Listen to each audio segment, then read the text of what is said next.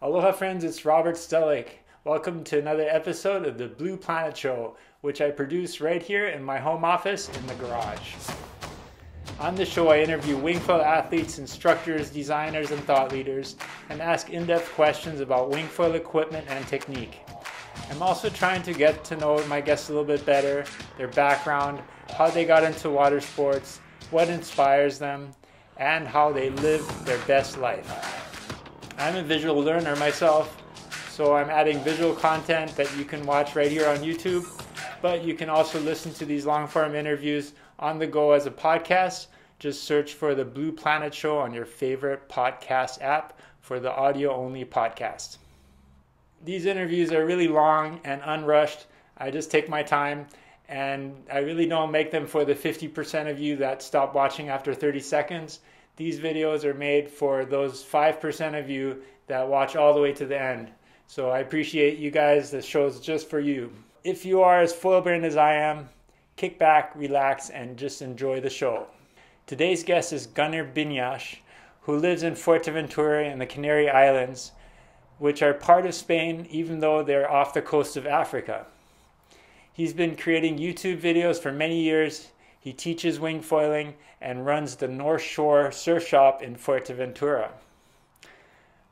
We talk about his very international background, go over wingfoil tips for beginners, switching your stance on the foil, and I also asked him to break down the upwind 360 spin, or Flaka, for me, since I've been struggling to pull it off. The tips he gave in this interview really helped me personally, and I finally pulled off the move after talking to Gunnar. So I hope you get as much out of it as I did. We also talk in depth about foils, boards, wings, and living a good life. So without further ado, please welcome Gunnar Biniasch. Okay, Gunnar, welcome to the Blue Planet Show. It's great to have you. I really appreciate you coming on. How are you doing today? I'm great. Thanks for having me on. Yeah, I'm actually pretty happy. We've got quite a lot of wind in the last few weeks, so a lot of time on the water, so I'm happy as can be. Great. Yeah, I've seen some of your videos. Great. So let's start a little bit with your background. Like, you know, where did you grow up, and how did you get into water sports and so on, and how did you get to live in the Canary Islands? Well, that's a long story. I mean, my background is pretty complicated. Well, my father's German, and my mom's Malaysian Chinese. Unfortunately, I'm born in Iran, which always causes slight issues with traveling around, especially to the US. And then I actually grew up most of my life in Indonesia. Wow! Wait. So you were born in Iran, and yeah. And your parents are what are they? Where are they from? Your parents again? My dad's German, and my mom's Chinese Malay. That is so interesting. Okay, and then you grew up in Indonesia most of your childhood. Okay, sorry, keep going. That's very interesting. Yeah, I mean, we moved there when I was like 6 years old, and I pretty much left when I was 18 to go study in the UK. And then during my study, wait, let's go back again. So how did your parents meet, and how did you get born in Iran, and where in Indonesia did you grow up, and so on? I want to know more about all that. Okay. Well, my dad met my mom in Malaysia, I think in Kuala Lumpur. He was there for work. He was an auditor. So yeah, they met there, had a bit of a long distance relationship for a little while, and then eventually got married. And yeah, 1978, my dad got a job where he was sent by his company to Tehran to basically do the books there for the company. And that's where I was born. I think it was like a couple of months before the revolution there. So like after that, my parents like were in Germany for about a year, and then we moved to Taiwan for a couple of years. And then, yeah, when I was 6, we moved to Indo. And where did you live in Indonesia? In Jakarta. Oh, okay. Middle. That's a big city. Yeah. Wow. So you have a very international background, very international upbringing. Okay. Yeah, so I'm German. I sound American and studied in the UK. It confuses a lot of people. Yeah, you don't have much of a British accent. So okay, so you when you were 18, you went to the UK and went to university there or Yeah. school or what? At university, I went there to study computer science and then also accounting later on. And while I was there, I sort of I started flying kites when I was like 10 years old, when I was a kid. Like my cousin got me into that. And then I took it a bit more seriously once I moved to the UK and got into power kiting, like kite buggy and kite buggy racing. And through that, I sort of stumbled upon kite surfing in like 99. And yeah, and then as soon as I started kite surfing, if you ask my parents, it all went wrong from there.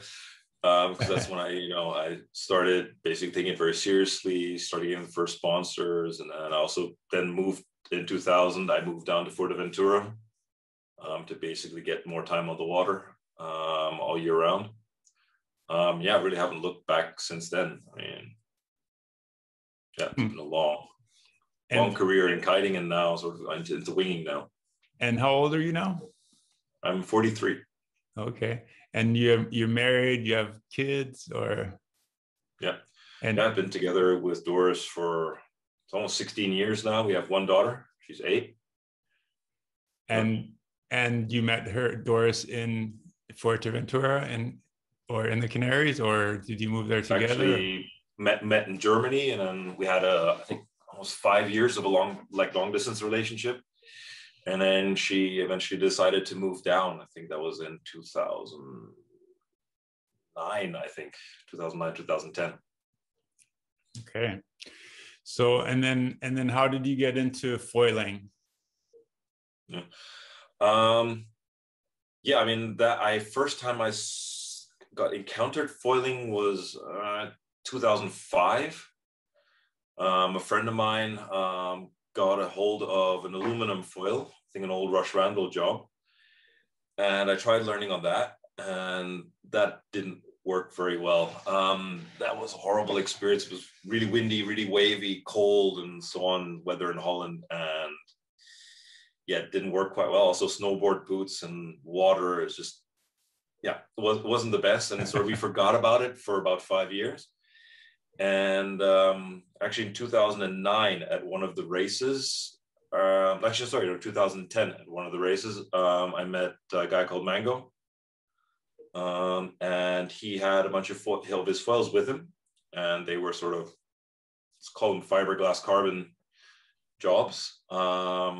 And yeah, I had to go on that. And then me and a friend ordered one here for Fuerteventura. And we got riding on that. And then pretty much got addicted very quickly. Right. And also basically both of us are very sort of engineering based and we love building stuff. So we eventually went, wait, we got to make this better. Also because I want to travel with this. So we needed to have a foil where I could take the mast off the glider. So basically get rid of that whole T-bar system. So we quickly started developing our own foil stuff. And that was in 2010. 2010. Yeah. I mean, in the early days of foiling, when I kind of got into it, you already had a lot of videos up on like a lot of like about the foils, breaking down the different foils and like your tech talks and stuff like that. So that was super helpful for me to kind of understand how it works. And so, I mean, I guess you were already foiling before like Kai Lenny posted his downwind foiling video and all that. Or I mean, For me, I mean, I was trying. For me, it was good that he did it, and all the work that that Alex did and so on, Alex Aguera, because I was trying the same stuff just with the wrong equipment. Because when I basically also my history as a racer, I've been kiteboard racing since the beginning, like since 2005, doing the slalom, kite slalom, and then the whole racing tour. So for me, it was always going fast. So the foils that I was designing in the early days. Yeah. And I was always saying basically all the foils that I was making were more for, going faster and, racing orientated. So when I started basically surf foiling and wing foiling, I was doing this on super fast, super small foils, which wasn't really great. I mean, they're a lot harder to ride. When we first started foiling, Jeff and I, my friend Jeff Chang had a kite foil that was like high speed, super thin, super small. Yeah. And we're super long mast, and we're trying to learn behind the jet ski, and it was it was hard. I was like, oh my God, I'm never gonna learn this. So actually now when I look back at these videos, I'm amazed that I was actually able to learn half these maneuvers on the equipment that we had. I mean, we're on foils they're like a quarter of the size of what we ride now for kites. I mean, I think the foil in that video is I think in square centimeters, it's something like 400 square centimeters. It's like nothing. Wow. Compared to what we ride now.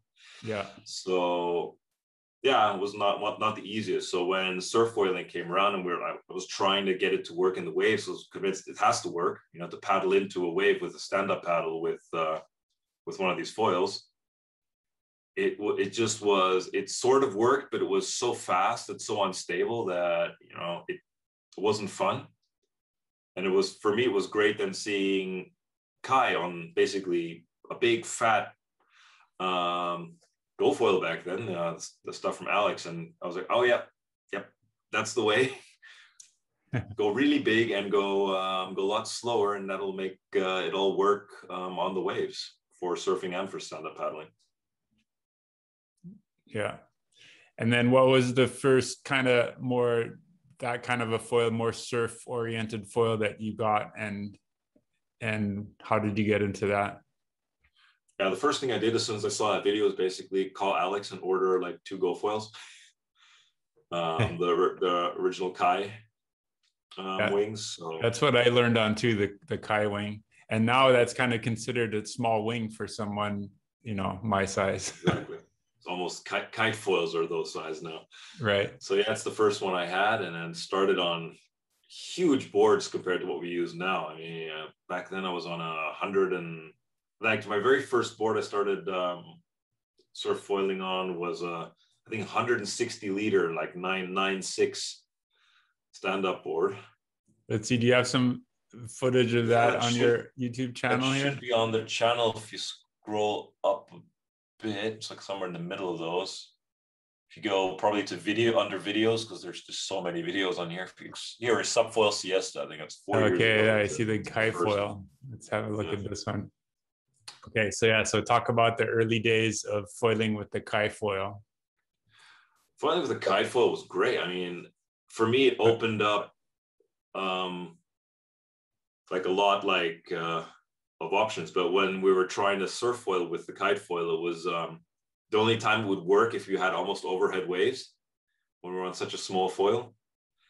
And obviously that was extremely scary. So like here in this video, you got nice and, let's say, small and controlled waves, just a little bit of a bump. That makes, you know, it fun to surf foil.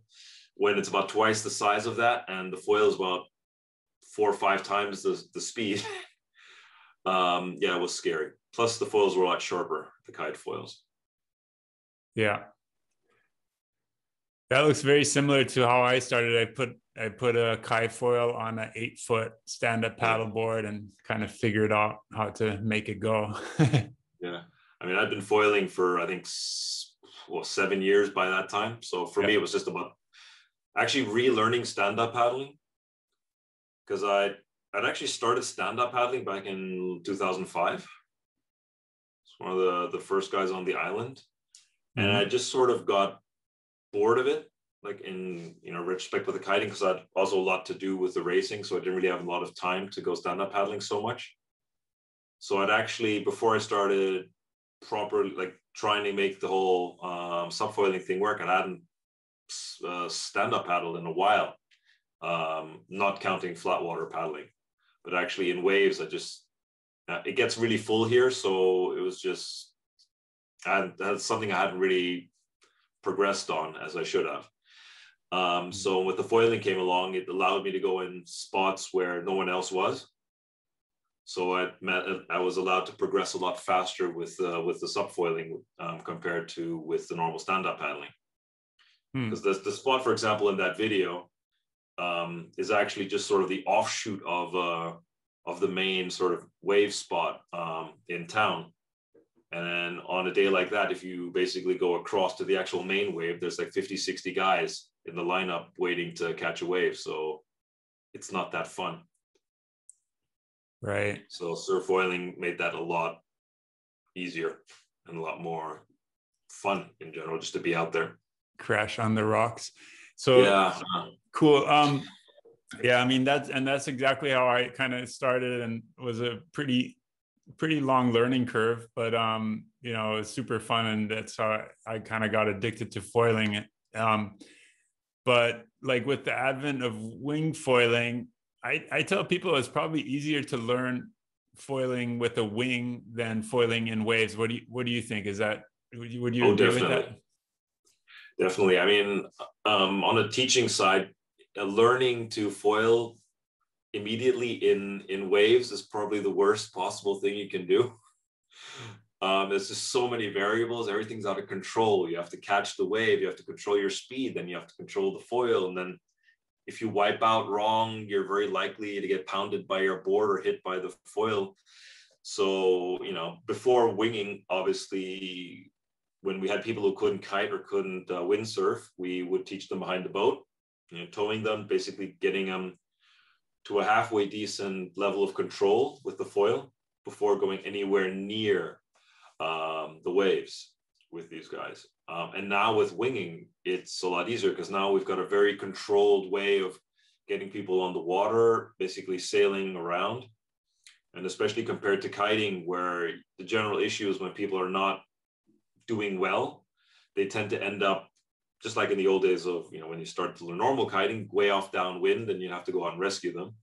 Whereas with winging, you can send people out, and if you taught them how to basically displace upwind, it's just like good old beginner windsurfing with a dagger board. You can just basically, even if you're not flying, you can keep upwind. You can learn slowly and sort of just slowly progress your way onto the foil and get flying, and take it at your speed. Whereas most other foiling sports, you have to get up and flying immediately, or else you end up somewhere else, or it just doesn't work, or it's no fun.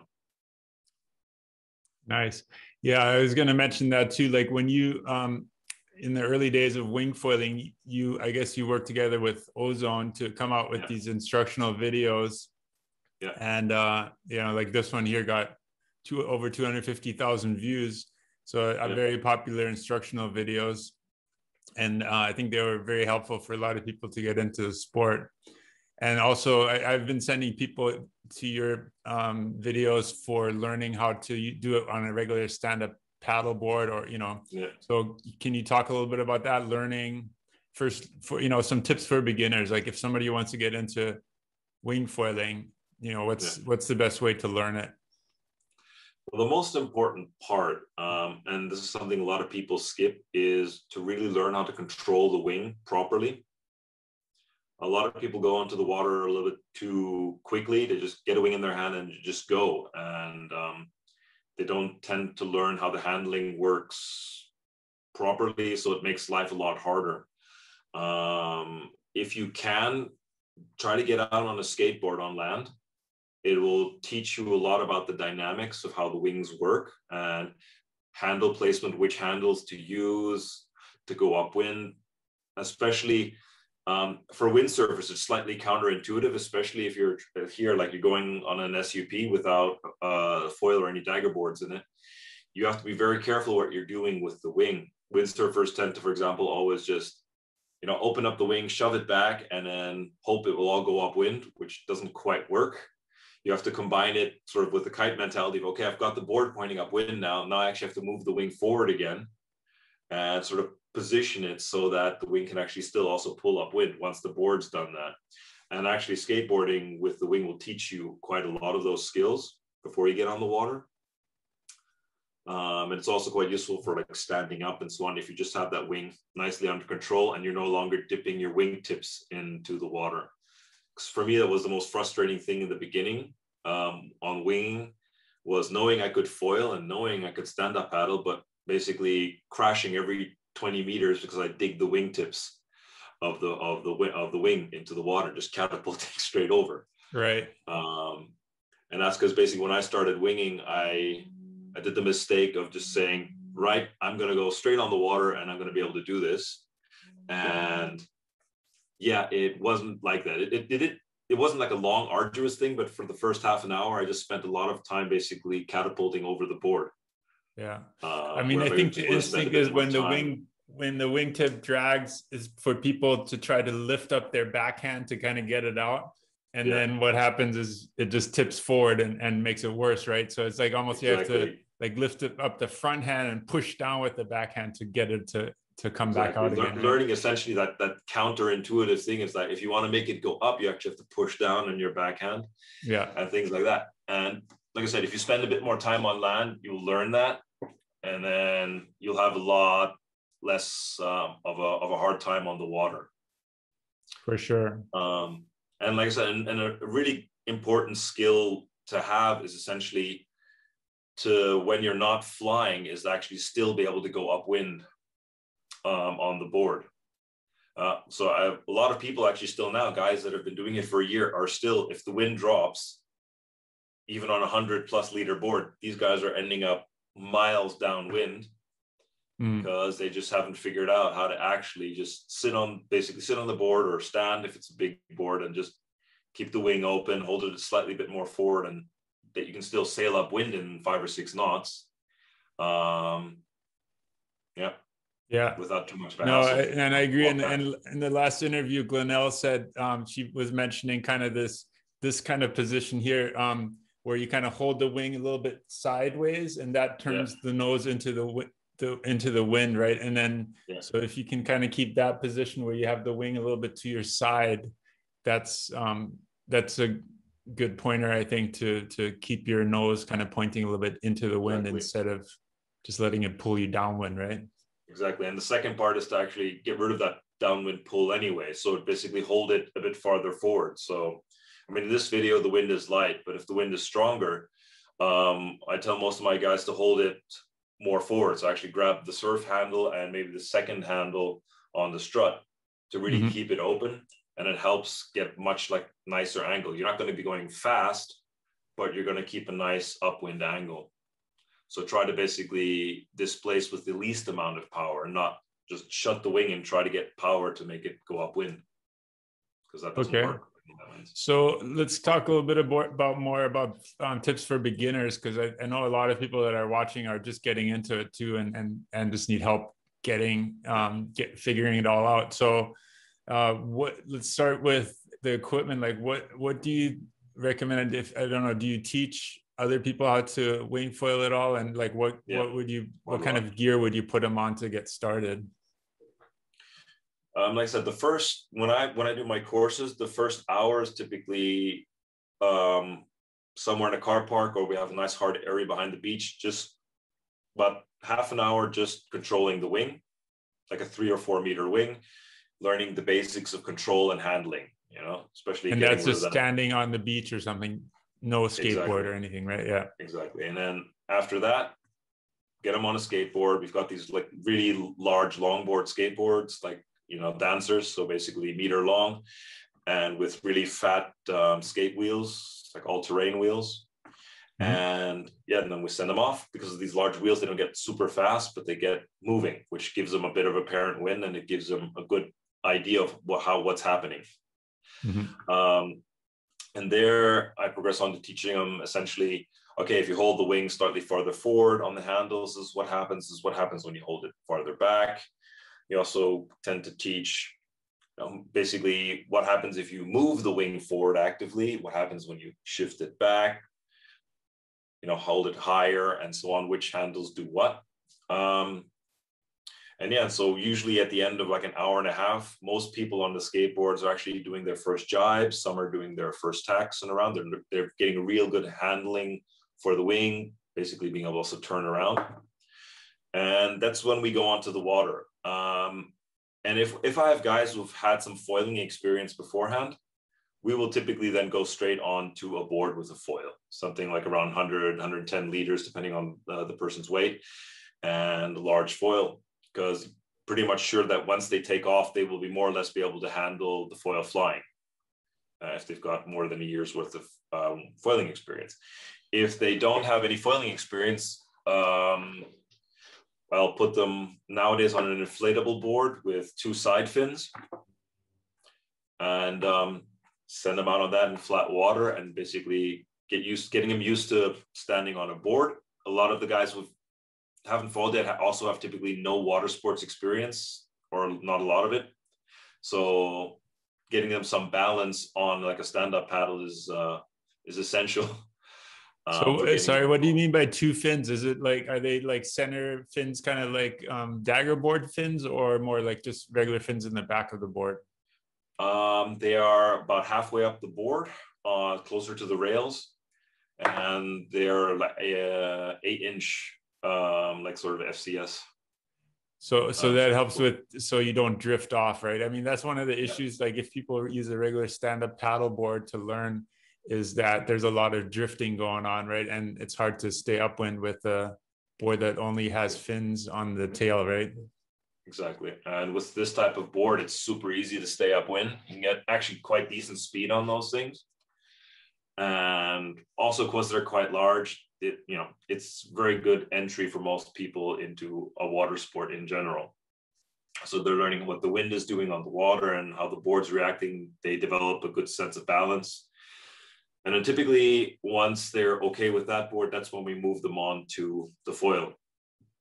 And they're, again, very large foils in the beginning, sort of around the 4-liter volume for the front wing. And then, get them to go on that board. Same thing, teach them with that foil board how to go upwind, how to build speed. And then once they have that speed, teach them essentially how to put the board back down again once it lifts off. So basically just, keeping your weight forward, using your knees to position your body farther forward by bending your front knee, and then put the board back down, and basic foil teaching, open the wing and stop flying, And typically, I mean, the worst students I've had, they've still learned to foil within 2 weeks. After doing a course, because at the end of the course, because they can go upwind even without foiling, they're basically independent, so they're confident enough just to go out with their equipment and learn to fly by themselves, because they know they can always just sail back without the foil. Yeah, I mean, and that's something I tell people too, like, they spend like thousands of dollars on buying all the equipment, but then they're too cheap to take a lesson, so just by getting some professional instruction, it'll just make everything so much easier and quicker to learn. I mean, I learned it pretty much by trial and error, but it took me way longer than it would have if I hadn't gotten a few good tips along the way, right? Yeah, exactly. But each to their own. And the cool thing, or let's say for schools, that's a bad thing about winging, is that it's a fairly safe sport to teach yourself compared to kiting or windsurfing. The wing is relatively soft. You're not gonna smack your head in like with windsurfing with the mast or the boom. Mm-hmm. And I mean, you're not gonna fly away like you can with the kite. So it sort of lends itself for people to just take their time and go out by themselves. Obviously, you learn a lot faster, like in any sport, if you have somebody who knows what they're doing and can basically see your errors and correct you and get rid of the first bad habits right in the beginning. But I find it's not as necessary with this sport yet. I mean, most of the people learning it are relatively coordinated, but I've also had people start from zero and they've learned it fairly quickly. People have never done any water sports before and they still learned it quite quickly, because it just gives you confidence, because you're not scared of the equipment as much as you are with a lot of the other sports. Yeah, no, I totally agree. And it's definitely, I think wing foiling is probably the easiest way to get into foiling. As I think anyways, do you agree with that? Like, that's probably like, if somebody wants to learn how to foil, it just gives you so much time. Maybe other than towing behind the boat with a professional instructor, that might be, or an electric foil maybe. but to really kind of get a lot of time on the foil, wing foiling is just such a good way to do it. Exactly. Yeah. Yeah, I mean, I would say it's like as I said, if you're going to teach yourself and you're going to give yourself as much time as possible, it's definitely the easiest way to learn how to foil. I mean, obviously, yeah, boat and the teacher is going to be the fastest way always. Yeah, because it's a very controlled environment. But that obviously involves having the coach there and, having the boat for that. And then winging is the next best thing, because once you learn how to control the wing and, like I said, stay upwind, you can teach yourself the foiling. It's not that important compared to, the wing skills. Cool. Well, let's fast forward a little bit to now you're riding obviously a much smaller board, and you're kind of on different equipment, and I'm pretty impressed that you still it looks like you pretty much always switch your stance going either way, right? Yeah, that's sort of ingrained in me from kite foiling and from kite foil racing. Yeah. I mean, I'm assuming everybody's going to end up that way anyway. I always find it a bit of an excuse from people where they tell me it's like, no, I need that center strap, that asymmetrical center strap. I don't need the jibe.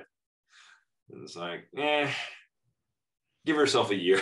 You'll figure out how to jibe, and then you'll either go strapless or you'll get like a V strap, and go to the more windsurfing side where you just have the advantage of having basically riding your switch and your strong side.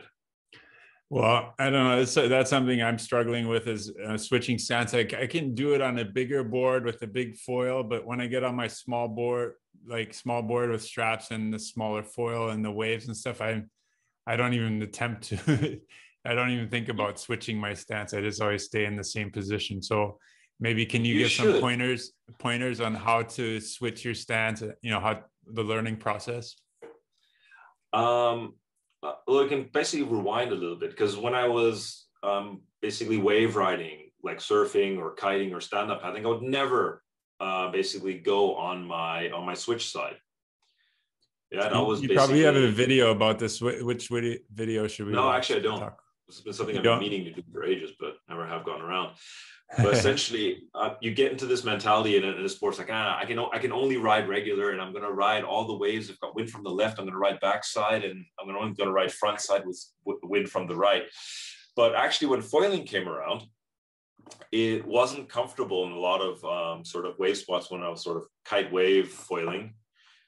And then I sort of forced myself to ride the waves on my switch side. I mean, coming from the racing background, I was able to ride the foil, switch or regular, because you have to. You're not going to win a race if you're going toe side up the course. Right. So for me, it was just basically just crunching down and saying, look, this next 2-3 sessions, you're only going to ride on your weak side. You're going to ride the waves, basically left foot back, and you're just going to do it. You're going to crash a lot, but you're just going to force yourself to do it, because it can't be that hard. And because foiling doesn't involve a lot of strength and having to push really hard on the back foot, it's actually pretty easy to learn decent control on your switch side. So for me, I was already doing that with the kite foils and the waves. And so when I started winging, it was normal. It's easier for me to actually ride front side, no matter where the wind's coming from. Right. Okay. It's actually not, like I said, it's not a hard skill to learn. It's just something you have to force yourself to do, because everybody's got a strong and weak side, but you can sort of overcome that fairly easily on the foils. I think this one shows you switching stance quite a bit, so maybe we'll talk about that a little bit. Yeah. So if you're talking about just basically switching your feet, you'll see it now. It's most important part is that pump. This is what I keep meaning to make a video on this. I just keep not having time for it. But when I never see any of the, and what I almost never see any of the new guys talk about is that that initial pump before you go into any maneuver, either a jibe or a tack or almost anything where you want to switch your feet. And okay, you see so quite walk clearly. us through it. So here at this point, you kind of do a little pump with the Here, foil I or with the pump wing? the board, Oh, here. bam, I pump it. You see that nose Yeah. popping up? That's my sort of pump. And what that sort of does, it sort of accelerates the board, which gives more stability. But as I move my body weight forward to switch my foot, that board is also trying to rise with me. Yep, so it can take my body weight as I move my back foot forward.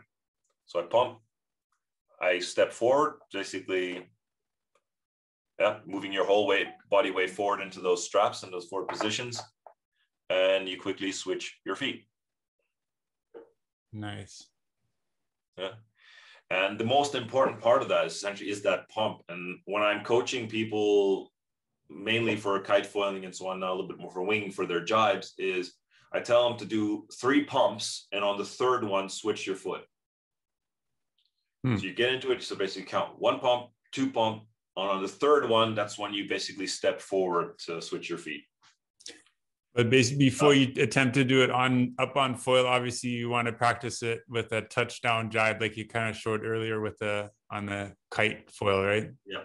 Like touchdown on the water, then switch your feet, and then come back up again. I guess, but I would tend to tell people just to go for it in the beginning, because if you get it wrong, you will touch down, and then just don't panic when you touch down. I mean, most boards are good enough now that when you touch down, they don't like stop so much, they'll keep going. So if you go for like your normal air jibe, and if you do it correctly, if you move your weight forward, what a lot of people do in the beginning, which is slightly wrong, is that they try to pull their front foot back as they're switching their feet. They sort of try this jump switch, which is actually really hard. And actually most decent foilers don't do that. What most people do is actually you're basically, you see I brought my back foot forward. I brought my entire body weight over the front straps, and I'm standing straight. Mm-hmm. So the worst thing that can happen there is essentially if you take too long, you will touch down. Yeah, the board won't fly away. Nothing will happen. You'll just touch down, and then you can just switch your feet on the water after that. So okay. I would just say go for it. And as long as you keep your body weight forward, nothing much can go wrong. Yeah, because obviously if you put your weight too far back, then the foil comes out of the foil will just shoot up, because you have to be able to put any weight back. That's typically why most people fail on a foiling jibe. Mm-hmm. Or an attack. They shift their weight back because they've moved their foot back, and then that board shoots away. It unbalances the board. But if you basically step forward over the front of the board, the foil is trying to lift anyway. So if you're over it, I said the worst that can happen is you touch down. It's a fairly safe way of doing it. So, okay, you've messed up, you've touched down, switch your foot, and then keep going. Yeah. Okay. Whereas typically if you screw it up the other way, if you step backwards and you screw it up, the foil flies up into your lines or flies in front of you and when you're winging. So, So, I mean, switching your foot is not that hard a skill, as long as there's a few key things that you really need to do, and it gets easy. Right. And the biggest thing, which people, when I explain it to them, they're like, oh my God, why didn't I think of that? Is that you step forward. It's always stepping forward and not stepping back. Once you stop yourself from trying to like slide your foot back and then slide your front foot forward at the same time, you just step forward and have both your feet on the front of the board. It actually gets pretty easy. Okay. I'll have to practice it some more. And it helps if you do it with a big board or a longer board, because it's sort of, if you touch down, you're less likely to, get stuck. Yeah, for sure. And you don't have to be as accurate with your foot placement and so on too, when you're on a bigger board. And a bigger foil too. A bigger stable foil helps a lot. Yeah. Because I can do it on a bigger board and a bigger foil, but not on my small board and my small foil. So yeah, I mean, on small foils, essentially this is where balls come in, because you have to do it fast. if you actually go into your jibe at full speed on a small foil, it'll be just as stable as your big foil. Plus, it'll be easier because you can actually correct the small foil better. And it has less drag, so you keep up your speed easier too, right? And a smaller exactly. Yeah. So the initial thing is that you don't pussy out and you just go straight into that jibe at good speed, and then it's fine. Okay. Oh, and another good tip is to jibe into the wave, because that will give you speed. Yeah. So especially what I do if I'm out in like 6-7 knots, the biggest screw up you can possibly do in those winds is to touch down. So what I'll typically look for is a nice like bump or a wave, and I'll jibe on that and use that speed I can get from that wave to complete the jibe. If I know I'm on a smaller foil and it's just really not enough wind to get going again. That's a good tip, because a lot of times if you jibe in between the waves, then there's like you lose all your power. You kind of get backwinded and then you drop off the foil, right? Yeah. So you need a little bit. Basically, just go straight into that face, and it'll actually be a lot easier than if you did it in the flats. Mm-hmm. Cool. So let's talk a little bit about how you ended up in Fuerteventura. I guess you were studying like computer science and engineering type of stuff. So what made you decide to kind of give up a career in that and be a beach bum in Fuerteventura? I learned to kite surf. That was the biggest problem. As soon as I learned to kite surf, I was like, it combined everything I like. I mean, like speed and water and being able to jump on land without killing myself. I mean, if you look at power kiting back then in the pre-2000s, it was extremely dangerous. We were out, 6-7 meter foil kites jumping on land, and a lot of my friends got seriously injured. And so on. So for us, like water was like, oh, great. We can jump, and if we screw up, it doesn't kill us and it doesn't hurt. So I got really addicted to kite surfing really fast. And then what started as essentially my winter job here in Fuerteventura, working for the Flag Beach Center. Eventually, the year later, I was like, I'm just going to stay here. It's nice and warm. We've got good waves, and it's basically still Europe. Yeah, and I can kite here every day. So that's what I did. And so how do you, obviously you're kind of just living the dream. You just decided, okay, screw that, and I'm going to live in a beautiful place. I'm kind of very similar to you in that regards, I guess. But yeah, so how did you make it work? How did you make, how do you make a living? How can you make it all work? I mean, in the beginning, like I said, I was working for the Flag Beach Center. I was like the main kite instructor there for a good number of years. And I started competing in 2000, like seriously in 2003. I already done some competitions in the UK, like 2002. And then 2003, I started competing in the first PKRA events. And then at, I think, the German championships, I actually met some guys from Peter Lynn kiteboarding back then. And they were the first guys to offer me a proper deal as a rider. And so pretty much a year later, I quit my job at Flag Beach as an instructor and basically turned sort of full-time pro back then. Mm-hmm. And luckily with them, the designer's probably one of my best friends still. He basically took me under his wing also. And, I was giving him the feedback on his kites, but he was also teaching me how to tune these kites, how they're made. He pretty much taught me everything sort of about the back end of the industry, supply chains, how kites are actually made, how surf plan works, sort of everything sort of that prepared me for sort of what I do now. So I was with Peter Lynn until 2009, basically riding for them and also helping them in the development for quite some time. And then in 2010, I decided to join Fly Surfer. Initially, that started of the fact that was sick of losing races to those guys with 19-meter kites. I was just basically wanted the same thing.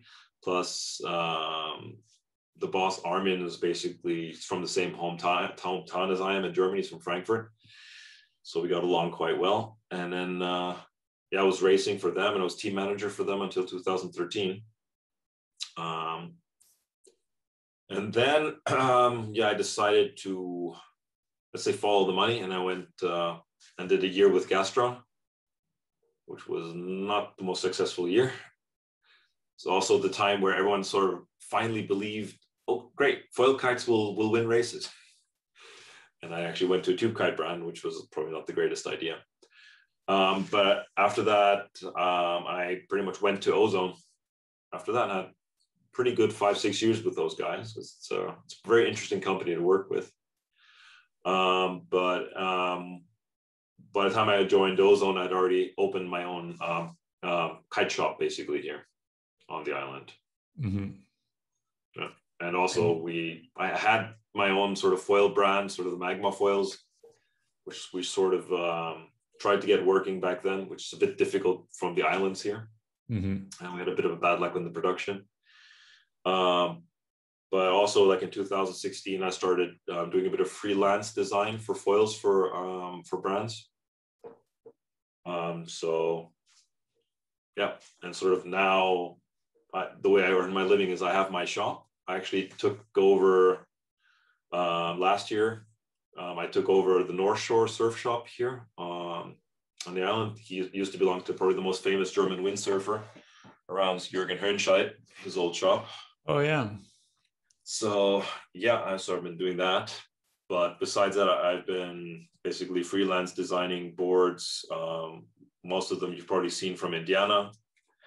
And I'm doing a lot of basically testing work for a lot of brands for their wings and their foils. So some I can talk about, some I can't. Mm-hmm. For NDAs, but and then also last year I decided to work with the guys from North, basically as a team writer and R&D writer also. Cool. So pretty interesting background there. So how many languages do you speak? 3.5. Okay. So English, German, Spanish. Okay. Yes, yeah. So my Indonesian sort of hangs on, but it's just I don't practice it enough. So if you go there, you could probably speak it, huh? Probably. It's an easy language. Do you have any cool stuff? I see so many interesting toys behind you in your man cave. Yeah. But anything you can show us? Well, lots. I mean, these are just some of the foils, all right. I mean, I typically tend to switch foils every day. But the one cool thing I have here is a mask from a guy called Kyle in the US, which basically when I'm testing allows me to not have a different mask for every foil company I ride. So basically it's a custom carbon mask, and you can basically put different adapters on here. For example, this is the Moses adapter. Mm-hmm. And then if I want to ride a North foil with it, I just put a North adapter on it. And if I want to ride an Indiana foil, I put an Indiana adapter. If I want to ride an Axis foil, I put an Axis adapter. So when I'm testing them and trying to figure stuff out, I basically remove the mast as a variable. Ah, interesting. So all foils, ride a bit differently depending on their mast, because you've got so many different mast designs. Right. And I also like it because it's a lot lighter than almost all the other carbon masts I have. Huh. Interesting. So quite like it. Maybe send me that link and I'll put it in the description down below if anyone's interested in getting a custom mast made. He finally sent me a proper, he's got a new sort of stronger mast now for winging. Because I've been doing too much freestyle, and freestyle is never good for foils or for the boards. Yeah. When you land badly. So nicely stronger reinforced plate and so on. Yeah. And so for the North kites, I'm not really familiar. I mean, North foils. What do you use for winging? What's your favorite foil that you're using right now for wing foiling? Okay. It depends if I'm either in the waves or if I'm freestyling. I have two favorites. Okay. And this is the one where people are gonna freak out at me. Basically, my favorite big wave foil is this. Low aspect. Low aspect, super old school. But the cool thing about the North one is the fuselage is only 60 centimeters. So it's short. Right. And this wing's not slow. So it's actually, this is a 1500. But this works in everything. I've had this in super horrible, turbulent, really currenty, big waves.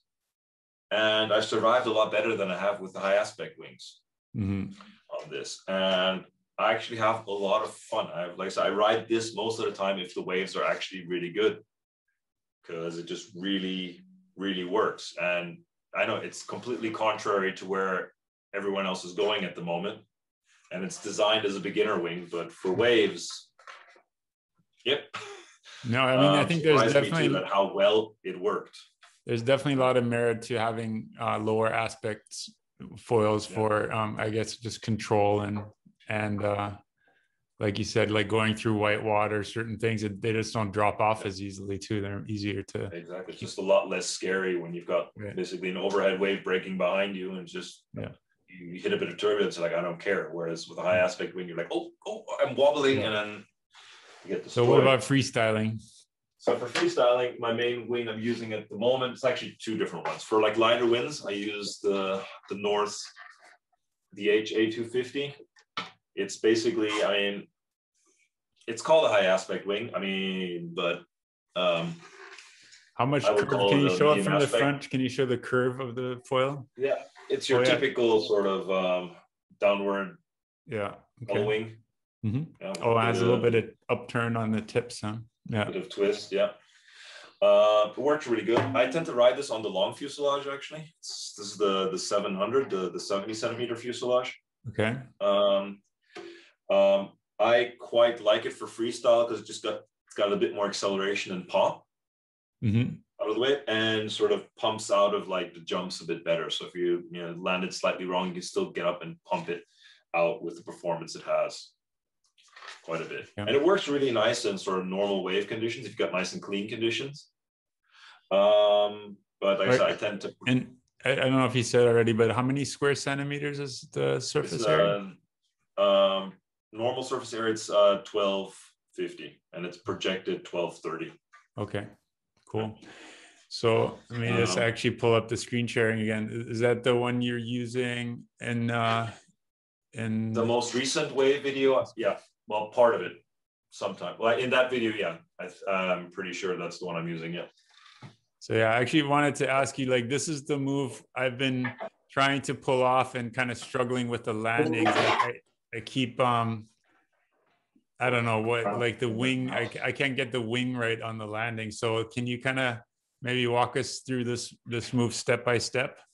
The Flaka, yeah, or the upwind 360, right?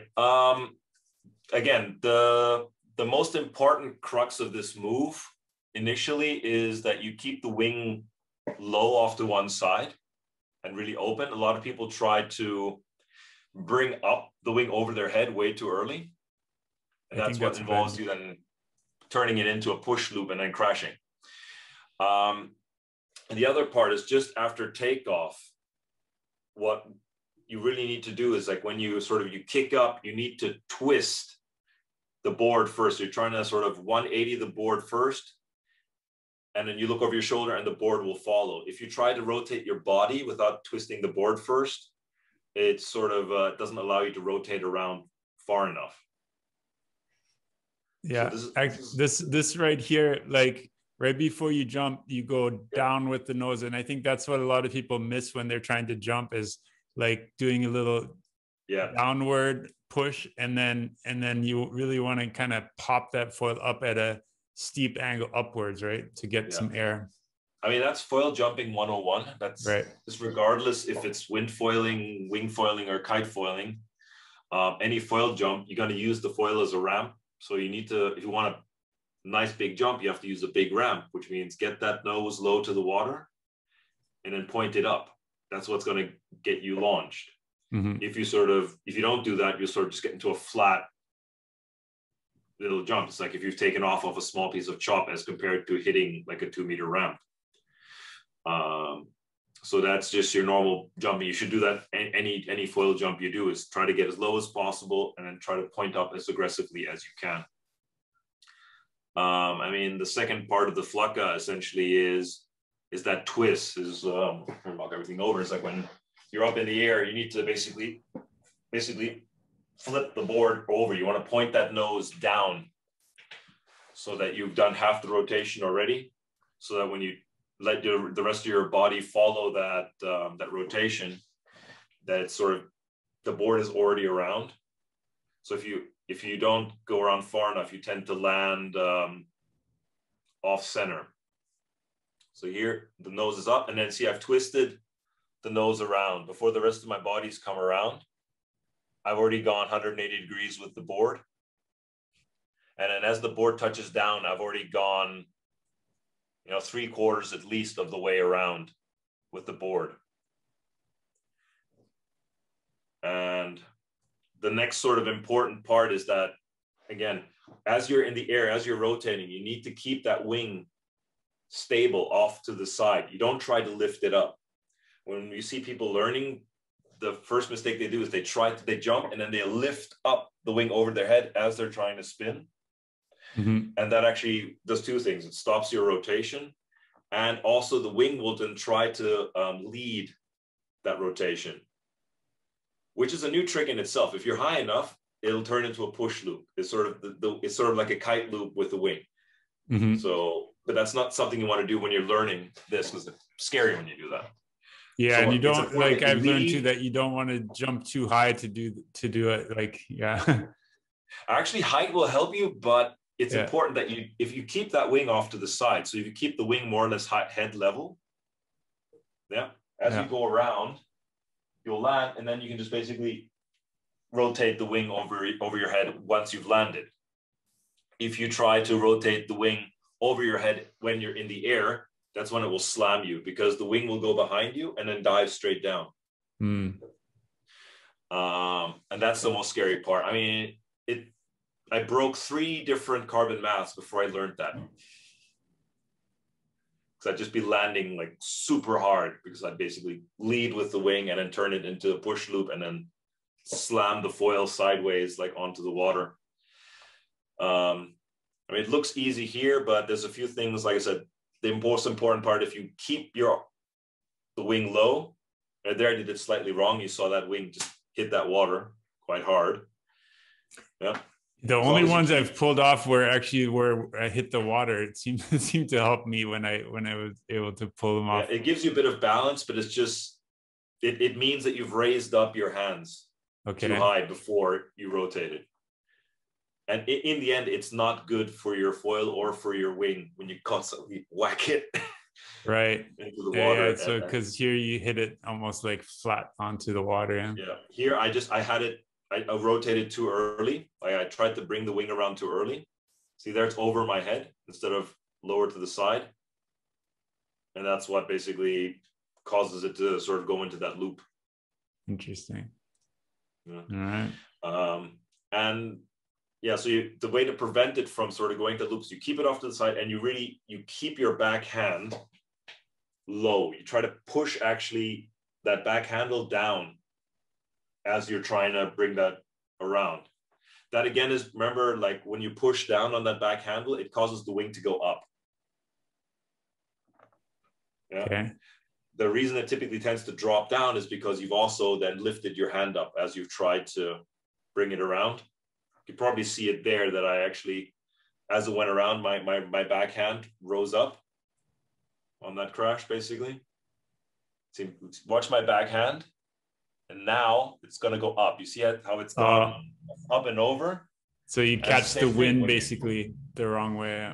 Exactly. So remember, like when you're just controlling the wing on the beach, if you want the tip to come up, you push down.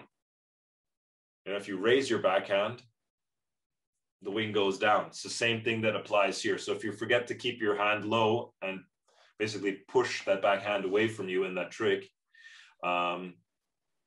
you should see my backhand should extend out. That's hard to see behind. Mm-hmm. Now you can see there, I'm pushing it down hard, and it just comes around. All right. Cool. Well, thanks for the tips. Yeah. It's a good move. I see a lot of guys. Well, I don't know. I was watching Balls Miller was probably the first to do those kind of tricks, and Yeah. I like watching his videos too. Yeah, I mean, I spent too much time on this one because I actually unlearned some of the other cooler stuff. Because it's actually, this is a fairly safe one because you don't tend to hit the board when you screw it up. Whereas actually the first rotation I learned, which I just don't have any videos of, and I'm actually at the moment gotten scared of doing it, is basically the backside rotation to that. So basically you jump up and you rotate the other way. Yeah. 60. And that's the hamstring killer, right? It's like if you screw it up, you hit the rail of the board all the time. And yeah, as I've been doing too many of these Flakas, like now I've gotten scared of doing the other one. So my goal for the next month is essentially just relearn all the backside tricks now, because they're actually harder. Yeah. And then in terms of the board you're using, do you have that in your man cave as well? No, there's not enough room. Also the problem is I've had a bit of a nightmare the last week. I've like trashed 3 boards, so they're all in repair.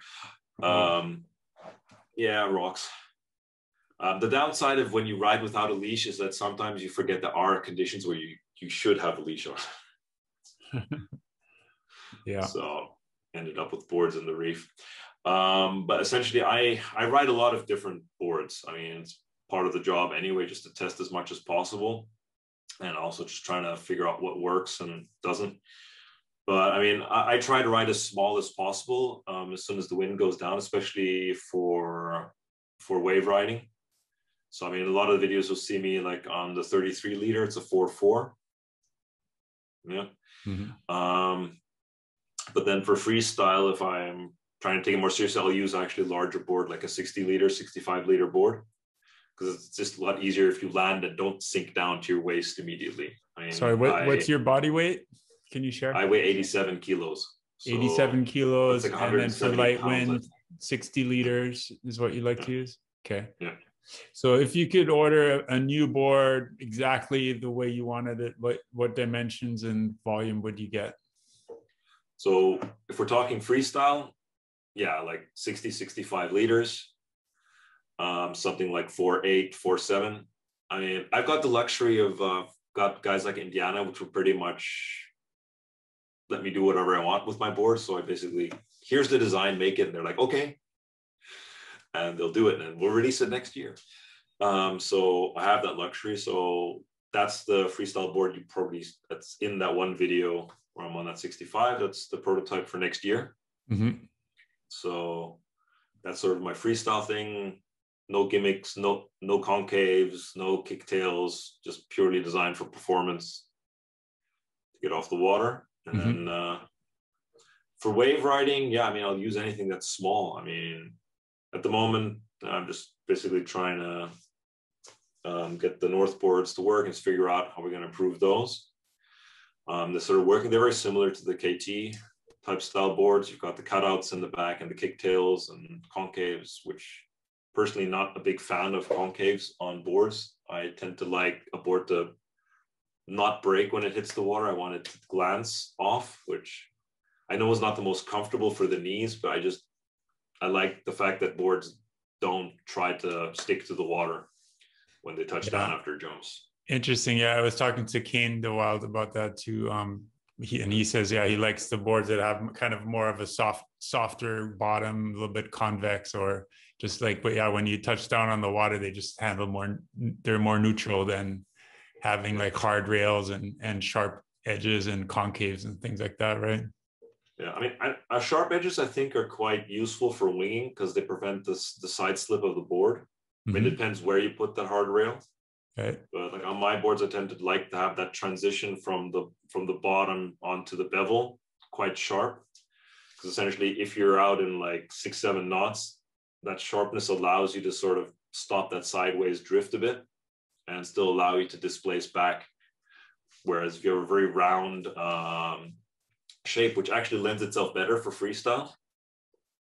Because actually the easiest board you can possibly learn like the 360s on is an inflatable. because they've got the fat round nose with basically no sharpness in that rail whatsoever. And those you can get almost completely wrong landings on, and you can still slide it around really easily. It really recovers. Forgiving. But the bad side of that is in those conditions where you need that board to displace upwind, it's not going to do that without some sharpness on the rail. Right.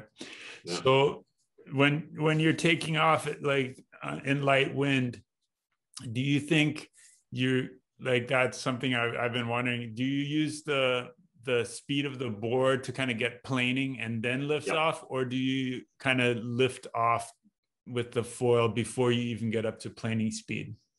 No. The biggest revelation to me was actually, it was beginning of last year, is taking one of my old kite foil race boards, and those big 90-liter tankers, like 70 centimeters wide. I took that and I took a windsurfing foil on the bottom of that, and then that got going so much better than anything else I had. And down to the fact that those boards are designed for acceleration.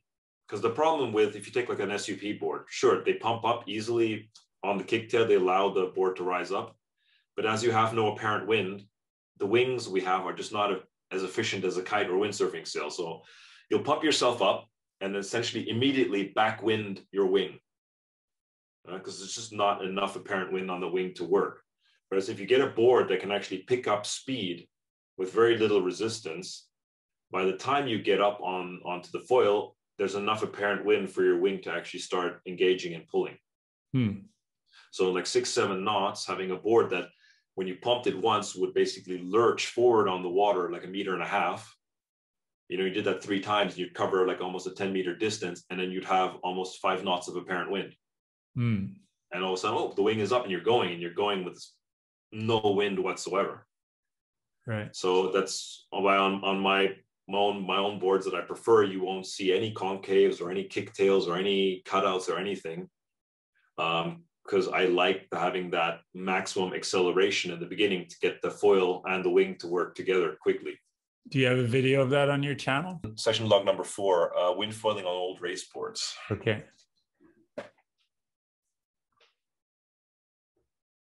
Okay, so tell us about this board that you're saying planes in really light winds, right? Yeah, like the one I'm on here in this video is a Tema Vento. This was probably the best, most expensive race board you could buy back in 2012. Is this for kite racing or windsurf for kite racing before foiling started? Okay. And I basically have, I think it's the Moses wind foil set up at the bottom of this. Okay. I mean, here it's fairly windy. The first time I tried it, but I mean, these boards are designed, they actually have a V, more of a V shape in the back, so slightly convex in that sense, and really plain. And yeah, they have virtually no resistance in the water. So when you pump, they just basically start planing. They just lurch forward, which if you put a foil on the bottom of it is great, because they'll get the foil up to its essential flying speed very quickly with very little resistance. Okay, so that's a good tip. So basically, if you want to get going in really light wind, get a board that just planes easily and kind of I mean, obviously a little bit longer. Good. I mean, this board's not that long. It's a 6-foot board for 90 meters, but interesting. Because I remember, this is 2019. This was actually pretty small for most people, right, back then. And I think the standard back then was like people on 120-liter boards when they were starting. Right. So, I mean, but the concept scales down quite nicely. Like, you know, my 60-liter board is basically based on the exact same concept. Your maximum volume distribution is right under your front foot. Slalom type rocker line, scoop rocker line. Yeah, and like I said, the most important part is to not have anything that drags on the bottom of the hull. It's like probably the worst culprit for really light wind winging is probably the cutout. And cutout works really well on a planing board, typically over 10, 15 knots, where it actually starts basically, creating some air bubbles. But for like those displacing speeds that we're at, it actually drags quite a bit until you get up to a certain amount of speed. So it just costs more energy to get a board like that. So if you actually extend your rail along by not having anything cut out of the back or any sort of kicktail, it basically allows the board to just get onto that sort of acceleration very quickly without a lot of resistance. Yeah, I've noticed too, like when you have a flat tail, it allows you to kind of push off the tail a little bit to lift off, right? Like you get a little bit more so push. It actually forces the board forward more. Yeah. Whereas if we have like our standard sub kicktail thing, when you kick the back, the board sort of rolls up. Right. But and you can kind of pump up on the foil a little bit earlier, it seems like, right? Yeah, before you're all it does essentially is engage the foil. And for example, that works okay on like really big foils. But especially now that we're on high aspect foils, actually real high aspect foils where you've got not a lot of surface area and they'll stall if you put them at a too high angle of attack, they'll stall out. So It doesn't help you if your board allows you to get it at this angle and to shove it up on the water. As soon as you go flat, the thing is going to go, I don't have enough speed, and you drop off again. Right. Whereas a flat-tailed board, what it does, as soon as you actually overkick the back and it goes forward, the fact that tail is now blocked, it'll actually force the board down. So any energy you've put downwards is actually going to be converted into forward energy. Interesting. So as you're pumping, you accelerate forward. So all your energy is actually going into forward momentum rather than getting you up. But especially high aspect foils, they like that. So they'll get to speed, they'll engage, and then by the time you rise up, they are at a decent amount of speed to fly. Interesting. Yeah, no, that makes sense. I like that concept. And then you don't think like a flat tail gets in the way sometimes, like just drags in the water? I guess it depends if you're on waves or just how long your mass is and conditions. It's not my experience. Yeah. I ride waves with flat back boards. The only thing that sort of does drag if you have a very wide board. If I take my 60 liter or 70 liter board on into waves, I can't carve as hard because I've got almost, 15 inches of tail. Yeah, and that'll drag in the turn. Big, it's 60 liters. So if I try to carve hard, that rail is going to touch, but the back I've typically not touched. You also got to realize if you don't have a kick tail, you don't have all that extra tail in the back. You can position the foil a lot farther back towards the tail. So that essentially geometry where your foil's flying and you've got something behind your foil that could touch the wave is not really an issue there. Yeah. So actually, let's talk about that a little bit. I mean, obviously having kind of the wider square tail is good for beginners because it's more stable and so on. Yeah. But then, having like a more like a pintail type shape, it just really makes it easier to carve through tighter turns or be on the waves, being kind of more in the pocket without touching, right? Yeah. Or essentially, the future will go in sort of like more of a dynamic bevel shape where we won't have a lot of bevel in the front of the board, but it'll sort of, tighten out towards the back where we've got quite a lot of bevel in the back. And that will allow hard carving over the tail. And you still have enough sort of flatness or roundness in the nose that, if you do a jump or something, that it doesn't sort of catch and just bounces off the water and allowing for easier recovery. I think I saw something from Dave Kalama that looked pretty interesting. I think on one of his downwind boards, he's got like that type of tail shape where it's completely flat. There's no more kicktail, but his bevel really sort of cuts in quite harsh toward the back. Right. So if we start specializing more into sort of, this is our wave boards for winging, they'll tend to look like that, sort of like that very sort of sharp bevel towards the back, where you're taking all that area out where you don't really need it for wave riding. And then for freestyle, you will still need that wider back. I mean, it's essentially like in windsurfing, where we'll essentially have specialized wave wing boards and freestyle wing boards and speed wing boards and whatever else. Yeah, I mean, one thing is like I find that foil board design is kind of constrained a little bit by the plate mount, because you got those two flat boxes that basically force you to have a flat section in the back of the board. Whereas if you had a tuttle or whatever, you could have like you said, you could bring that thing right up to the very point of the tail. Exactly. You could have a V. That would be, for me personally, that would probably be the best. Interesting thing. Yeah. But another issue is actually you do lose a lot more if you don't have the tracks. It's having that adjustability between foils, because the biggest issue for me, if I had like only a tuttle box, would be I wouldn't be able to ride as many foils as I do. And there's a huge spread. I mean, for example, actually my favorite wing of all time is like this thing here, which is the Moses 1000. I mean, actual high aspect wing. Wow. You know, it's got an aspect ratio of 10. But it's also got like a more of a kite foil geometry. So the mast is actually really far forward. It's close to the front wing. Yeah. And I have to ride this at least 5 or 6 centimeters farther forward than I ride all my other foils.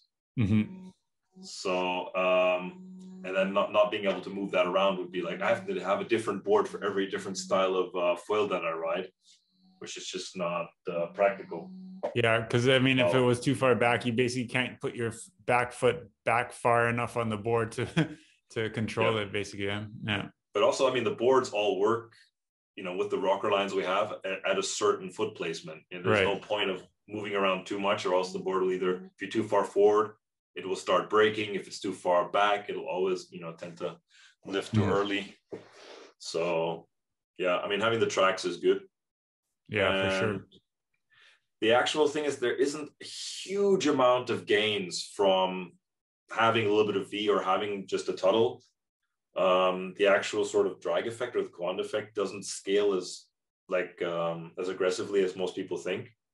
Because I mean, I've raced with, you know, huge adapter pedestals, like tuttle box to plate adapters, which are like massive, and you would think they drag like tremendously, but compared to like a normal tuttle, it drags a little bit, but not at a really noticeable level. So for example, when I started using the GoFos, that's how I did it. My Kais all had that big, massive aluminum adapter on there, and I still got going on small waves. It didn't drag enough to actually have a big detrimental effect. So most plates don't really drag that much more.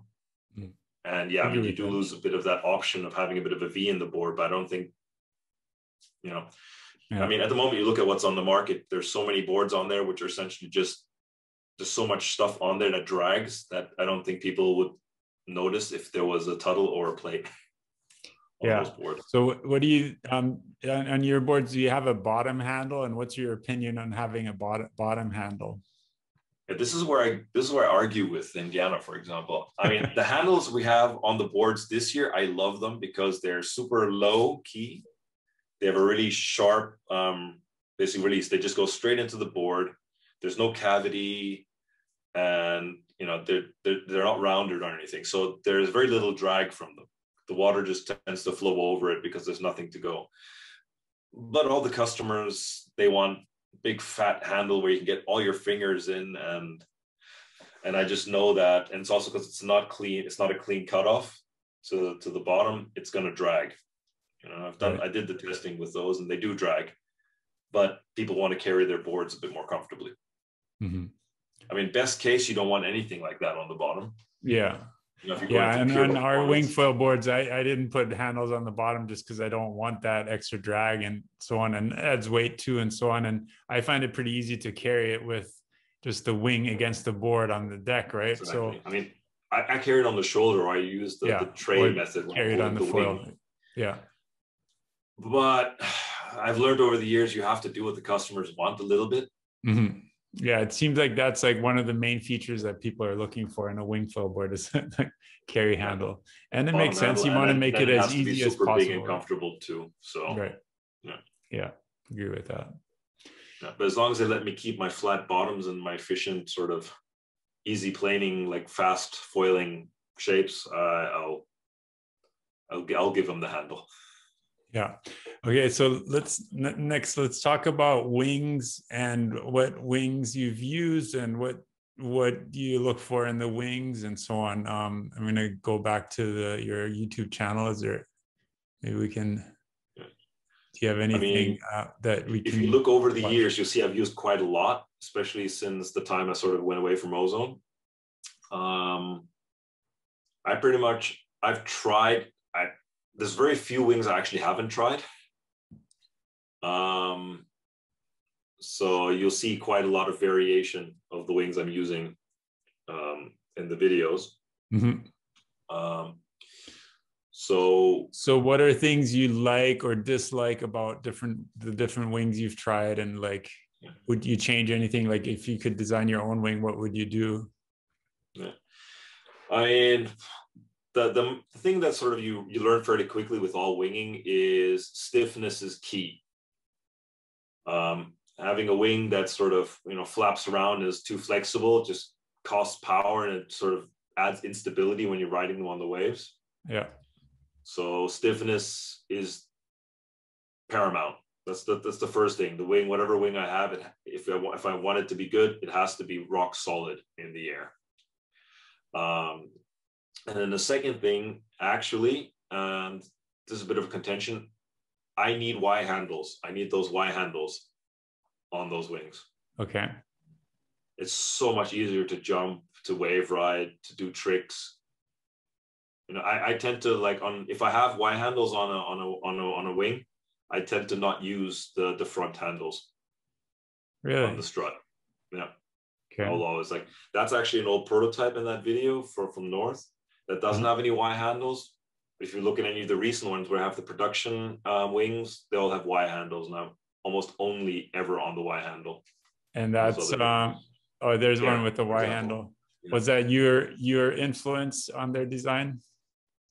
That they added a Y handle? I was quite vocal that I wanted those. Yeah.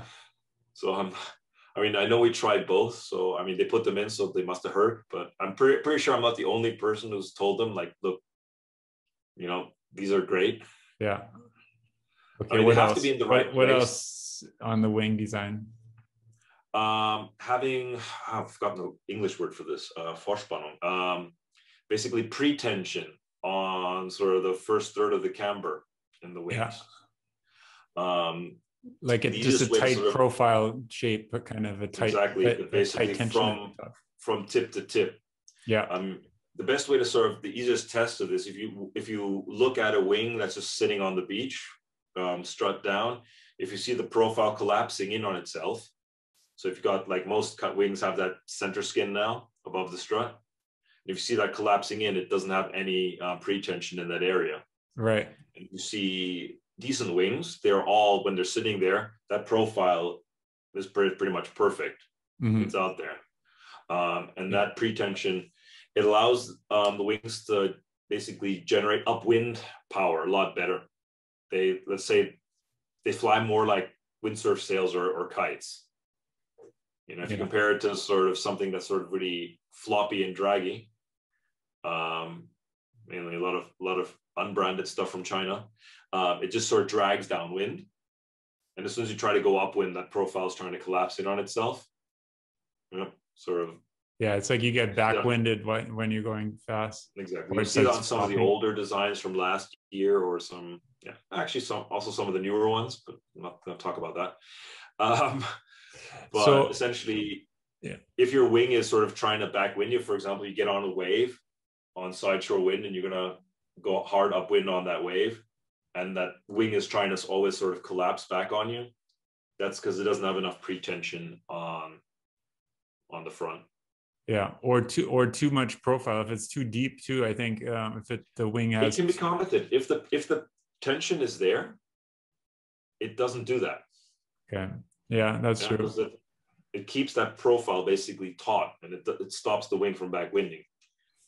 Yeah, okay. I've had wings. I've tried wings which have had super thin profiles, but have just not had enough tension, and they've been horrible upwind.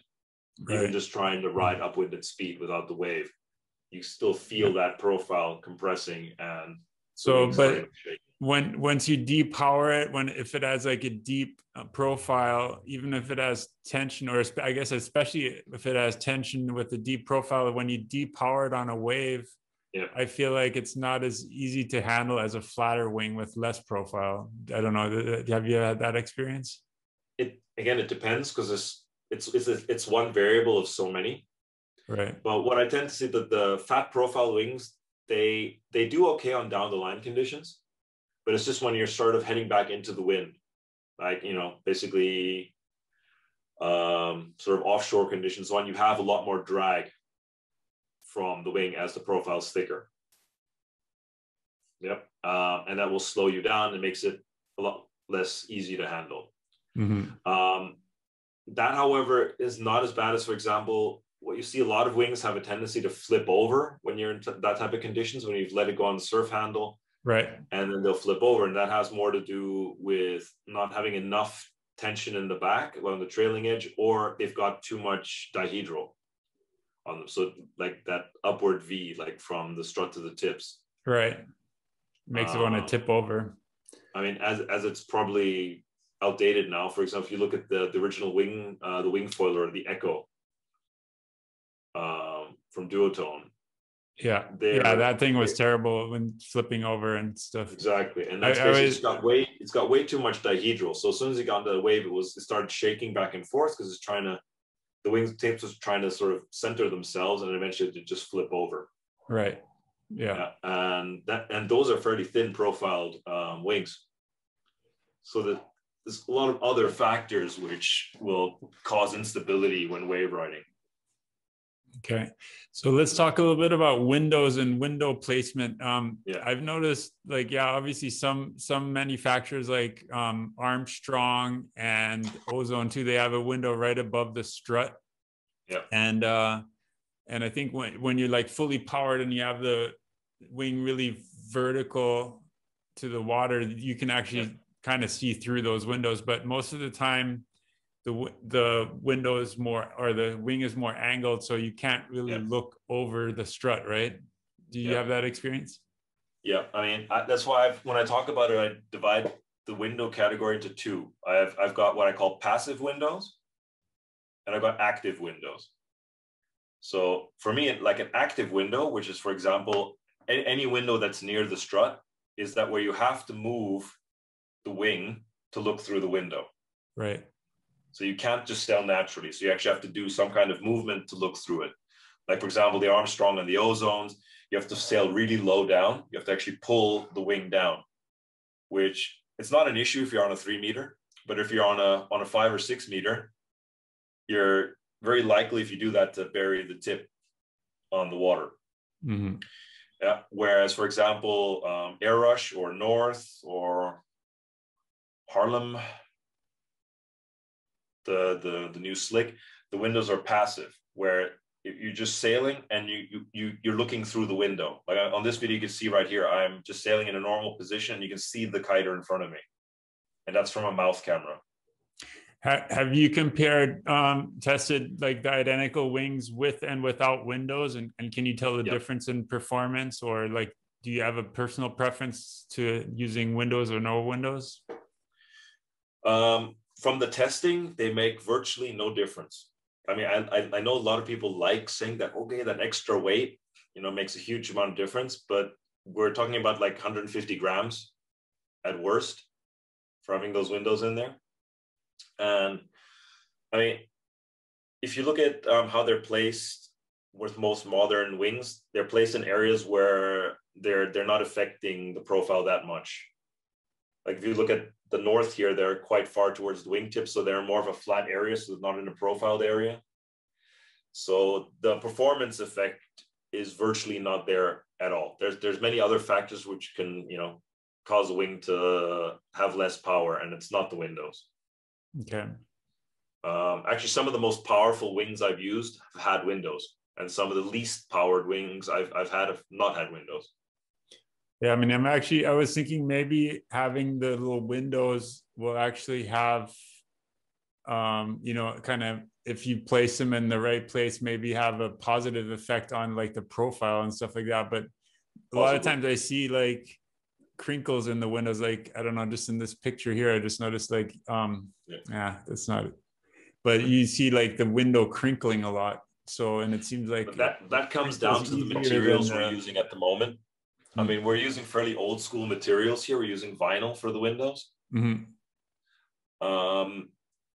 That will probably change in the next years. I mean, some brands have already started going to X-ply, more laminate materials for their windows, or even for their entire wing. So we'll probably eventually get proper laminate material, which we no longer have a crinkling issue. But then they will, however, make it harder to pack the wing away. Yeah, because then you can't really, you have to roll it up without any crinkling, right? So that, I don't know if that's a good solution either.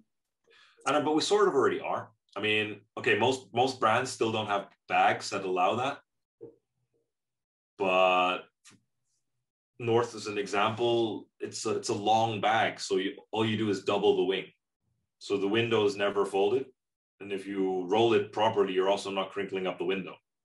So it's not hard to pack away your wing if you have a decent bag for it. Yeah. I mean, same thing on the duotones. They have the long bags. Yep. So that you don't have to fold across the window. So it's possible. I don't think it's a big issue. It's more of a how you decide to pack up your wing. Yeah. I mean, I've been using a wing without windows. Like the PPC wings don't have windows, and I actually really like it. You don't have to worry about, I just kind of roll it up and crunch it together and push it in the bag. And you don't have to worry about rolling it up a certain way. And then I don't really find it hard to look under it either, under the wing when I want to see what's going on. But I mean, if you want your wing to last a long time, just like with your kite, you should pack it away carefully anyway. Yeah. If you want to make it last. I mean, a lot of brands also haven't solved the bladder twisting issue yet. Right. So it's always a good idea to roll it tightly and cleanly. Well, but one mistake I've seen people make is trying to like fold it in like the same location, like they fold the wing in half before they roll it up, things like that. Yeah. And then if you have the same fold that's always in the same location, that can damage the sail material and also the bladders. If you always have like those folds in the same place and roll it up too tightly. Like I actually like to not pack my wing up too tightly, because then I feel like it's better for the wing to be a little bit loose, loosely packed. That said, I've done the longevity tests. Like the North wing is packed that way. I pack it tight and I pack it basically folded in half all the time. And that one that's in that video is now reaching about 200 hours. There's no crease and there's no issue with the bladders. Actually, this is the only wing I haven't had a bladder issue yet with. Okay. All other wings I've tried, there's been some time where the bladder has had holes or it's twisted, like fallen out and exploded when you pumped it up again. Okay, I don't really crush it down and pack it, but I mean, I fold it in half because that's the way it's designed to do, so you don't crease the window. But I've not had any issues with any creases forming on the strut or in the sail material. Nice. Yeah, so. All right, Gunnar, thanks so much. I mean, that's great information. I only have about 10 more minutes because I have like an appointment I have to go to. Sure. But let's talk a little bit about kind of, I always ask people this question, like during the pandemic, obviously there's a lot of change happening and a lot of people are affected by it, feeling lonely, anxious, or depressed and so on. So did you experience any of those kind of, and what do you do to stay positive? And I'm going to make it a little bit harder. So you can't say, I'm just going to go wingfoiling or get on the water, because that's too easy. We all know that works. But yeah, how do you keep a positive outlook, and how do you make the best of your situation? I mean, for us, it's a bit different here. I mean, we only had our lockdown last year for 3 months. I mean, they shut us in for pretty much 3 months straight, and that was pretty hard. But I mean, I'm lucky. I mean, Doris is great and my kid's great. So it's pretty easy to get along with them. Plus I have a bunch of other hobbies other than water sports. I mean, I'm a musician. I play drums, I play guitar and stuff. I mess around with electronics and a bunch of drones and everything back there. So, I mean, I've got stuff to keep me busy and so on. And funnily, at the time, the sort of back end part of the industry was going off, because in mainland Europe, everyone was buying wing equipment and people couldn't get enough. So I had quite a lot of work to do designing boards and foils for people. So that kept me busy. What I found later, like now as it's progressed on, because it's a bit of a drag, especially with the shop, is just you got to try to stay above all the BS that you read online, and you know the all the garbage that people bring to you. Like when they, you know, we've had incidents where people have come to the beach, they've been stressed and they're not doing that great with the whole situation, and you know they take it with them onto the water, and that's just, we try to calm them down and have conversations and so on. And but you know, it's, you got to try to sort of, you know, we're on the water, we keep that side away. You know, you want to talk about business not going well, or you know, whatever theories you have, like just when we're having fun on the water and so we just, no, leave that out. And like don't yell at people, don't cause any problems and so on, because it's a water sports island. We're trying to, you know, keep everybody happy, you know. Yeah. So yeah, we try to do that. But I mean, we've been lucky in the fact that after those 3 months of being locked in completely, we've been fairly good here. We've, you know, not had any other lockdowns. We've been allowed to do sports all the time now. So no, we're good. So I can't really say I've had to deal with so much of like a depression here or anything like that. That's good. Good to hear. So, I mean, yeah, you just touched on it, like being in the wrong state of mind when you're on the water, obviously, you know, and I don't know. I mean, I'm sure you know the feeling, but sometimes we get into that state where everything just clicks and you just feel in tune with everything, with your gear, with nature, with the waves and the wind. So, yeah.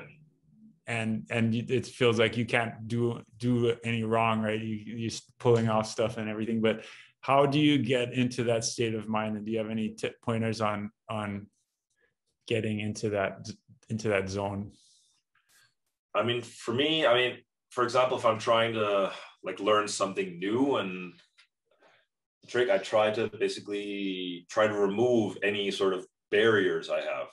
So if I know I want to have a fun session and I want to learn something new, I will prepare my equipment as such. I will take an easier foil, slightly bigger board. I'm trying to make the most of it. I'm not going to try to, you know, push the level. I'm just going to go out, have fun, make it easy. So I'll take a bigger foil, a little bit bigger board. Is the wind a bit light? I'll take a bigger wing, even though I could take a smaller one, just to not have to deal with any of the issues there. So I can just concentrate on one thing. And then most of the time that actually then works out, because I'm not having to worry about not having enough power in the wing, my board being too small, or the foil not working. So I'll just go out, everything, my equipment's working fine, and I can just work on myself. It's like, what am I doing wrong? How can I improve? And then when you, after about 100 tries, you do land the trick and you're like, yes. Yeah, that's the greatest session ever. Yeah. I mean, and sometimes I find that, you know, you try it 100 times and then you never make it. And then the next time you go out, you're like fresh, and maybe you thought about it while you took a little break, and then you go back, and the first time you try, you pull it off perfectly. And it's like, you also have to know when to stop. I mean, a lot of people in the training, they just, like I said, your body needs time to sort of, you know, internalize. Right. So, you know, if I'm out there and I'm not getting if I've done like 50 tries and I'm not closer to it, I'll typically sail back to the beach and just like sit down, like calm down. What am I doing wrong? What could possibly be going, or just stop and then come back the next day. And then usually the next day, all of a sudden it's like, boom, first try. And you're like, wow. Yeah, the body needs time to do it. So if you get frustrated, you just do it over and over again. It might not work on that day. You just have to accept that it's not going to happen. And then try it the next day, and then it might work better. I know you're super into foiling, and I don't know. I always call myself a foil addict, but would you say, I mean, has it changed for you over the years how passionate you are about foiling, and is there a dark side to being a foil addict? I mean, the cool side of foiling is that it's been evolving so fast and so much. I mean, every time I think I'm getting bored of a certain thing. Like when I started, kite foil freestyle or kite foil racing, as soon as I got bored of that, something else has come along. When I started getting a bit bored of normal kite foiling, surf foiling came along. And then when I got really sick of racing like 2 years ago, wingfoiling came along.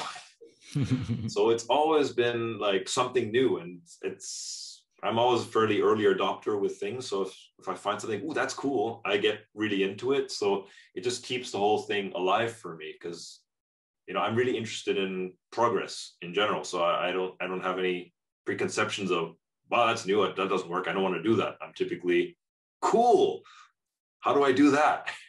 Right. So in foiling is so versatile that you can do almost anything, so you never get bored. So, and then your wife is pretty accepting that you're out on the water till dark if it's good or stuff like that. Yeah, she knew what she got into when she got together with me, like back then with the kiting. So yeah, I mean, I'm not as fanatic as I used to be to get on the water. I mean, you spend some time with the family a little bit. And like I try also not to get the blinds on too much, because so I like playing music and other things too. So yeah, so she's very accepting. I mean, she kites too, and she wants to learn to wing now also. And awesome. I also spend quite a lot of time like now with my daughter Ksenia, trying to teach her to wing and to kite and get her into water sports a lot more, because she really loves being in the water. And she's only 8 years old, and you're already getting it on the board. Yeah. Awesome. So where do you think? What's the next cool thing? Like you were talking about how foiling keeps progressing. Do you have any ideas on what comes next, or do you have any crazy concepts or ideas you've thought of? Not recently. I mean, I just see there's going to be quite a lot of evolution in materials in the next few years, especially for the wings. So there's a lot of cool, exciting things that we can try and do.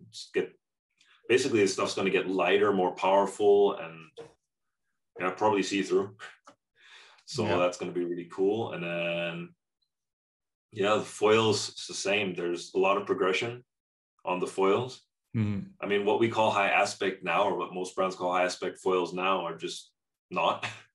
And it'd be interesting to see how far we can push that aspect of things. Also, the pumping side. We're just now figuring out how to get like the dock starting, how to get foils that anybody can pump. So that's sort of also the new frontier. It's not just like super fit guys basically doing dock starts and pumping and being able to go 500, 600 meters under their own power. We're designing foils now where anybody can do it. You can put a 150 kilo guy on this thing and he will also manage to do it. So that's sort of a new sort of sport, especially for a lot of like the no wind areas. It's also going to be exploding in the next couple of years too. The foil pumping, yeah, I agree. Yeah. That's a good, interesting area to expand, because that's something too where you don't even need wind, you just need water. Exactly. That's the one thing I don't have here. I don't have a dock to start off. It's actually I've been trying it. It's damn hard. It looks pretty easy. That comes down to foil. What foil you use. Yeah, well, I think I have a good foil for it. The Axis, what is it, 1150 or something like that. But yeah, I've seen other people pump on it. Don't learn it on a high aspect foil. What actually they do take a bit more takeoff speed, and they're not forgiving. Right. Actually, well, I've tried it on the Armstrong 2400, and that was hard too. I don't know. What you want is actually cheap ass gong, or from Indiana, the 1100. It's a super thick sort of lifter profile. So even if you're stopped, you can still push it forward. Okay. Whereas most of the higher aspect are more performance foils. The thinner profile foils is that when you've messed up and you've sort of stalled, all you can do is shoot it up and you fall off the back. Whereas on these things, they may be slow, but when you jump on it, you can get the angle totally wrong and you can still recover. You can stop and you can keep pumping.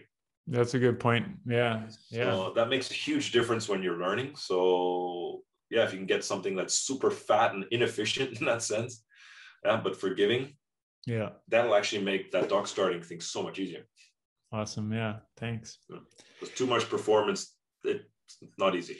Cool. Well, there's a bunch more questions I wanted to ask you about being a YouTuber and you know, staying motivated to make new videos and so on. But I guess we'll have to set up another interview in the future for sure. Maybe in half a year or something like that, when you have some more stuff to talk about. Cool. We'll do it again. But I could just keep going. Like I always go way over anyways. But thanks so much for your time, Gunnar. Really appreciate it. Thank you for the chat. Yeah. So, and then, yeah, we'll get back together in the future. All right. Have a good one. Aloha. Thanks, man. Have a good day. You too. All right. Congratulations. You made it to the end. And that means you are officially part of the full crazy 5% club that watches the whole damn thing. So thanks for being here still. And I do have a couple of special announcements just for you guys. First of all, next week's interview is with the legendary Mark Rappahorst. I just finished my interview with him. Super long, super interesting stuff. He's the mastermind behind the SIC brand and now makes the Flying Dutchman foil boards. Amazing stuff. He is just a master at his craft. So very interesting interview. And I hope you can catch that on the next Blue Planet show. Second of all, next month, for the month of June, I'm planning to post a new video every day, every single day of the month. So 30 new videos in 1 month. So I'm committed to posting a new video every day. And I want to also post some videos from the viewers like you. So I'm going to have a little video contest. And I just wanted to show you this. You know what this is? It's $2,000 in cash. And I'm going to hand that out to whoever post the best video. So I'm going to announce those rules later on, but basically any video between 30 seconds long and up to 3 minutes long, just send it to me, you know, send a link that I can download the video from or whatnot. And I'll pick a video of the day every day of the month, post it on YouTube. So the winner is not necessarily going to be the most popular one or the one with the most thumbs up, although that is important. So basically you will be judged by a panel of one, which is me, on a bunch of different categories. So I'll announce that later on, what I'm looking for in the videos, but just fun stuff, whatever videos that are mostly wingfoil related will be great. And I'll be sharing those on a daily basis next month. So you can start submitting them as soon as you can. The sooner you submit it, the more chances you have of it getting posted and a chance to win the $2,000 in cash. And going back, we've been posting videos on YouTube since 2008. So that's been a long time ago. I just went back to the very first video we posted, which was a C4 Waterman demo day back in September 2008. And my son, who's 15 years old now, was a toddler and he fell asleep on my board.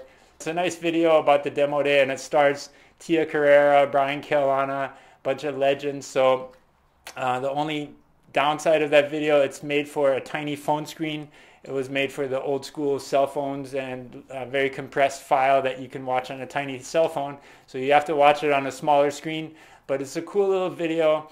And I realized it only got about 200 views and only 2 thumbs up. So I'm going to put the link below and up here as well. So please click on it, check it out, give it a thumbs up if you like it, and give it some love, all right? And of course, this interview too, if you enjoyed it, please give it a thumbs up. And if you're not a subscriber already, please subscribe to the Blue Planet Surf YouTube channel and don't miss our daily videos in June. Okay, thanks again for watching. Thanks, Gunnar, for your time. And we'll see you next time on the Blue Planet Show. Aloha, see you on the water.